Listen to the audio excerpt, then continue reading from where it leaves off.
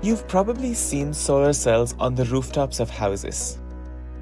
As of today, almost all of these are based on single-junction solar cells, which are limited in how efficient they can get.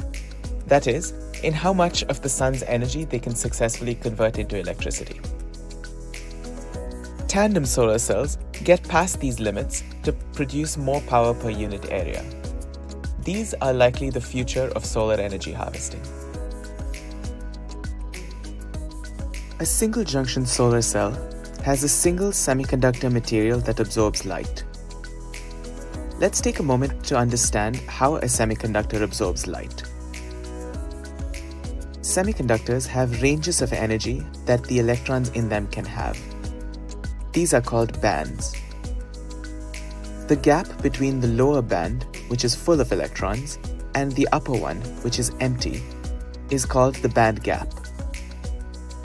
Light is absorbed when an electron takes the energy of a photon of light and jumps up across this band gap.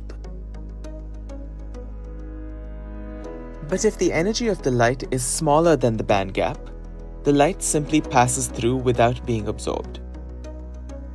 Light whose energy is larger than the band gap is absorbed, but the excess energy beyond the band gap is quickly lost as heat and cannot be harvested.